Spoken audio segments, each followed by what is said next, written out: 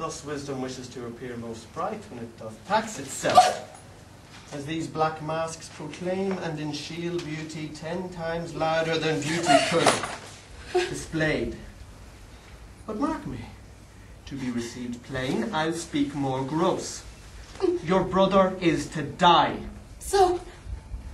And his offence is so, as it appears, accounting to the law upon that pain. True. Admit no other way to save his life, as I subscribe not that nor any other.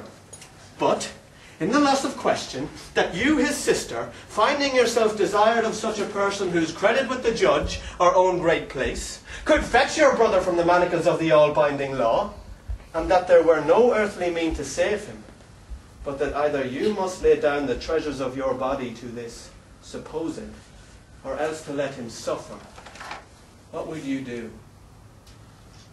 As much for my poor brother as myself. That is, were I under the terms of death.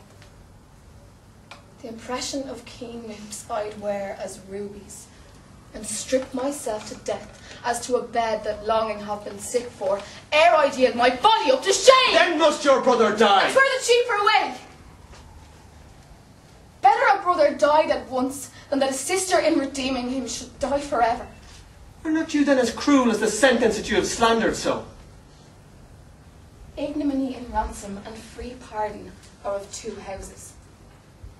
Lawful mercy is nothing kin to foul redemption. Oh, you seem no blame to make the law a tyrant, and rather prove the sliding of your brother a merriment than a vice. Oh, pardon me, my lord. It all falls out to have what we would have, we speak not what we mean. I something to excuse the thing I hate, for his advantage that I dearly love. We are all frail. Else let my brother die. If not a federy, but only he own succeed thy weakness. Hey, women are frail too.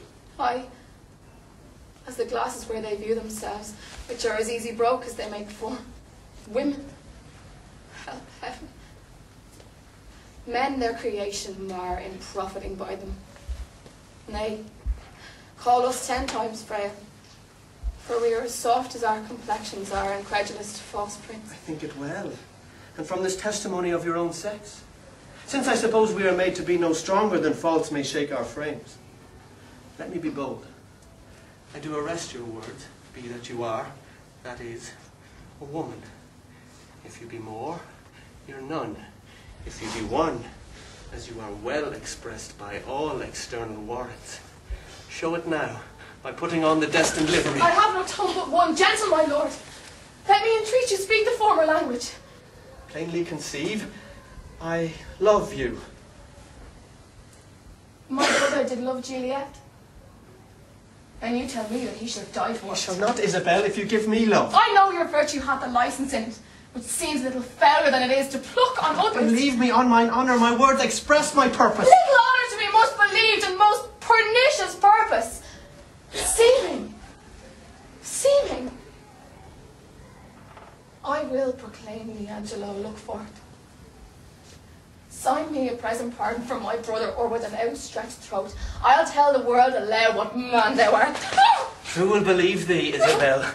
My unsoiled name, the austereness of my life, my vouch against you and my place in the state will so your accusation overweigh that you shall stifle in your own report and smell of blarney. I have begun. And now I give my sensual race the rein. Fit thy consent to my sharp appetite.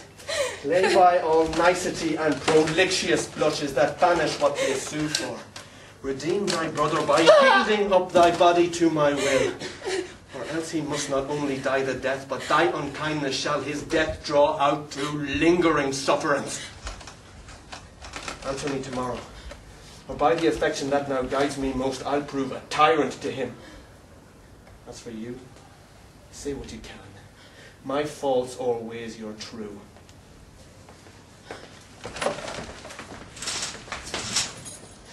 To whom should I complain? Did I tell this, who would believe me? Oh, perilous mouths that bear in them one and the self-same tongue, either of condemnation or reproof, bidding the law make curtsy to their will, hooking both right and wrong to the appetite follows the draws. child to my brother.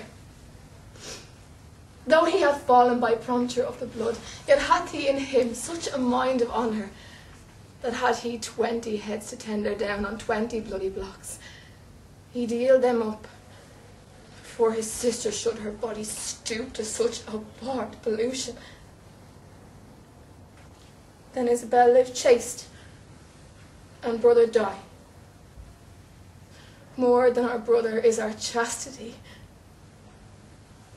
I'll tell him yet of Angelo's request, and fit his mind to death for his soul's rest.